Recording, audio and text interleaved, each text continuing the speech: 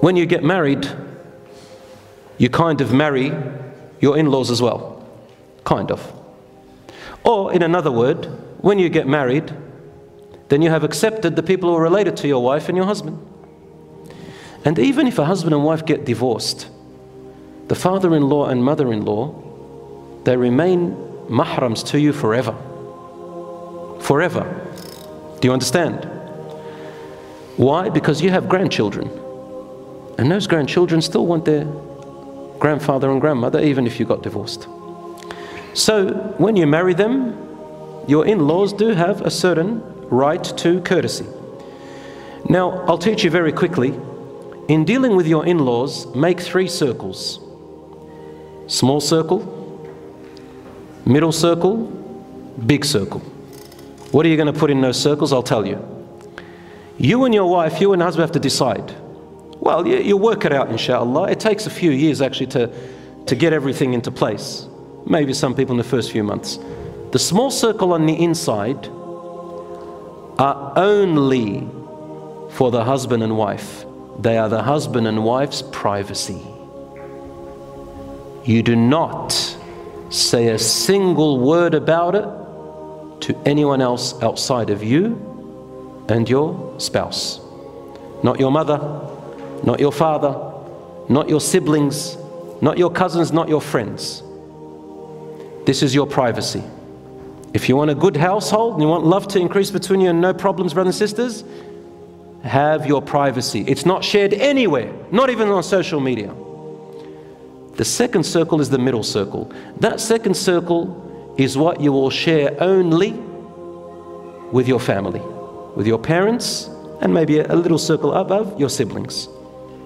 Things that involve your family, meaning your parents and your siblings. Is that understood? You do not share it with anyone else. Finally, the large circle is what you share in public. Unfortunately, this day and age, you know the big circle? For many people now, that's become the middle circle through social media. Everything about their private affairs is on social media, ya ammi.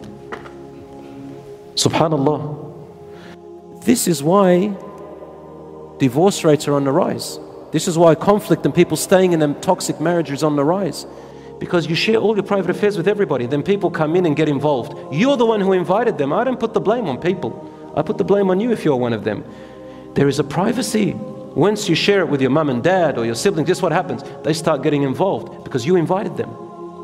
You need to draw the boundaries. And you need to tell your mother and father, for example, if they ask any questions about your privacy, say, I'm sorry, Mum, wallah, I love you. Kiss her on the forehead and say, hey, this is Allah subhanahu wa ta'ala has forbidden me. I don't want to talk about my family. She gets upset, she gets upset. Just because she got upset, it doesn't mean you have to all leave each other. La. You still come, you laugh, you smile, you kiss, you say, wallah, I love you, Mum. It doesn't mean, you still show her goodness, but you don't break, you don't give away. Same with your parents. So brothers and sisters, this is a very important advice. Number 2, this is a bad habit in couples when it comes to their parents and in-laws. They tell their parents and siblings everything. Every time they're upset with each other, they go and tell their sibling. He goes and tells his sister, she goes and tells her sister. They go and tell their mum and dad. Brothers and sisters, let me tell you something. Husband and wife will have conflicts all the time. You guys are learning about each other. You'll probably resolve your conflict in 3 nights. But your parents, guess what? For the next year or 2, they're thinking about it. In fact, you would have probably placed an opinion in their head that your wife's a bad woman or her husband's a bad man. Do you understand what happens? Don't talk about everything to them and don't follow everything they tell you. Number 3, living separately. We said that. Live separately to your in-laws. Don't be too close. Trust me on that one. Get your privacy because it lessens your stress. Lastly, when in-laws wrongfully involve themselves. Sometimes the husband or the wife don't know to listen to their wife or to listen to their mother, to listen to her husband, to listen to her father. My brothers and sisters, let me give you a formula to how to separate the two. Let's say you're the son and your mother demands something from you. This is how you look at it. If what your mother tells you to do, just give you an example, mother tells you to do, is about you personally, then obey her. For example, She says, son, drink this milk that I made. Yani she must have, or drink this sweet that I made, eat it. Obey your mother and eat it, because that's you. Son, help me lift this thing up. Okay. Son, can you take me tomorrow, call the doctor for me, make me an appointment? Yes. But if she tells you to do something that involves something that is shared with your wife, then that is not her right. For example, she says, son, I want you to have your wife pregnant within the next 2 years. I want a grandchild. Wallahi, I've heard some parents that go, if it's not a son, it's not a grandson, I don't want it. Wallahi, I've heard this. So if it's not a grandson, I don't want to see it. Yani, how far do you go? That is the right of the son and of the father and of the husband and wife. The mother has no right to do that. He doesn't obey her.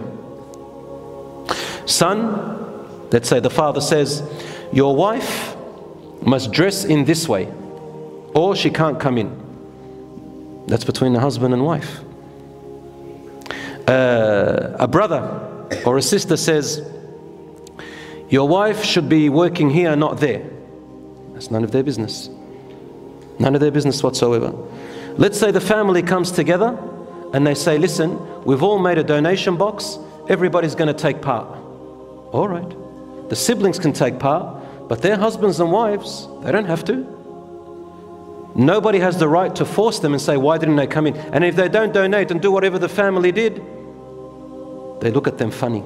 Every time they come in the house, her, him, they're stingy, they don't even take, but they don't love the family. Wallahi, this is haram. This is how you divide people. If you love your children, you love your siblings, get out of their business. Leave them alone. And if they do that to your brother and sister, khalas, have a distance. Have a distance between you and them, because you don't want to destroy your family. Don't cut them off, but have a distance. Even if it means the son just goes and visits his parents, and the wife from time to time. Doesn't matter.